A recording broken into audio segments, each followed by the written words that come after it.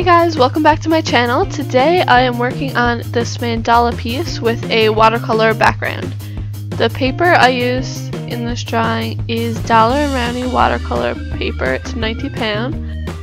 It's my first time using this watercolor paper and I really liked it. The watercolors I'm using on the paper is Dollar & Rowney as well. I got them at Walmart for about $12 or so. They're not the best. I'm looking to buy some newer, better quality watercolors. So if you guys had any suggestions, just let me know in the comments. That would be greatly appreciated.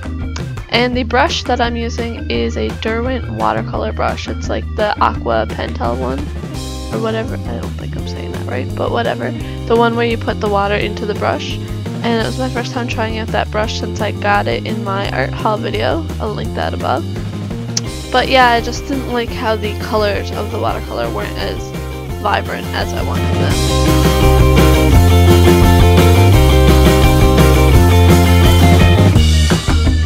So now I'm starting the drawing process of this piece. I have to apologize for the shakiness of the camera. I'm not sure how much you can see it because the video is sped up.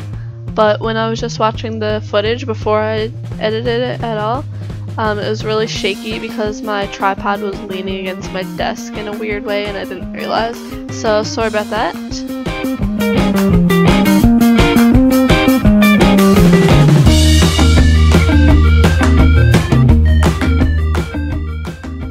In this drawing, I'm not sure if you noticed, but I do switch back to a pencil a lot. I like to go back and, when I'm starting a new part of the mandala, do it with pencil, just so it's equal all the way around, and if I don't like it, I'm not stuck with it. So if you guys use pencil first, like, there's nothing wrong with using pencil before you put the pen down. And speaking of the pens, the kinds I use are the Pigma Micron. I use size 03 for the bigger areas, and I usually use all Pigma Microns, but my smallest one broke. So for the small areas, I use the Staedtler Pigment Liner 0.05.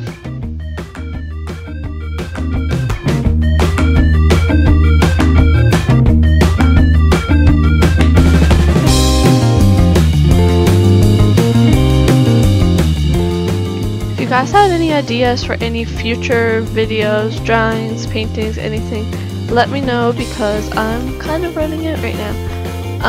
So any ideas, I will read all your comments. I love getting comments from you guys, so thank you to everyone who has commented and to anyone who does comment on this video.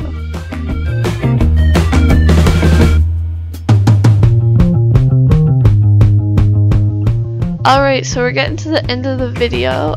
Tell me what you guys think. Do you like this piece? Do you want to see more like this?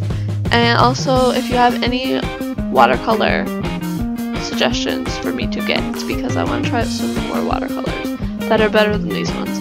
So anyways, thanks so much for watching, guys. Subscribe if you like this, check out my other videos, and I'll see you next week. Bye!